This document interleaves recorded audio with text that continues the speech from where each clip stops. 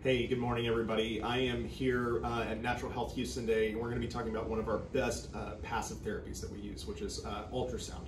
So ultrasound is actually a therapy that we use to help people who have injuries either to their shoulders, their ankles, their knees. It helps a lot with kind of chronic injuries and scar tissue, but it also helps whenever you sprain an ankle or have a strain within your muscles and tendinopathies, things like this, where you have these lingering pain and inflammation within the joint. So one of the cool things that ultrasound does is actually using ultrasonic waves to kind of penetrate down into the tissues to kind of break up scar tissue, to increase blood flow and kind of get inflammation and swelling and edema out of that third space and getting back into the lymphatic drainage. So that way you're left with less pain and improved ability to kind of heal and move through those things. So I'm going to give you a quick demonstration of like what it looks like today.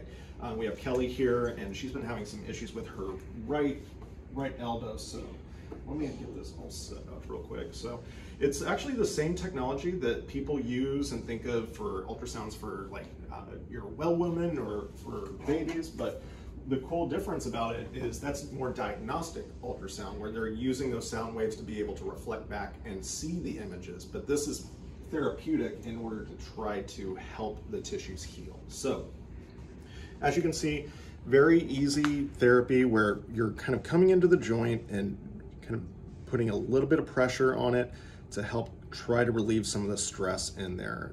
The little crystal that's actually inside of this head is vibrating and kind of penetrating down into there with these little waves. If you actually put the ultrasound head underwater, it ends up kind of vibrating and you can see the water moving and everything. So we use this a lot whenever patients come in with whiplash type injuries, like I said, tendinopathies. It's one of the best things that we have for that acute phase kind of therapy. So if you're interested in this or you're kind of dealing with something like it, it might be something that you can consider. So hope you have a great day.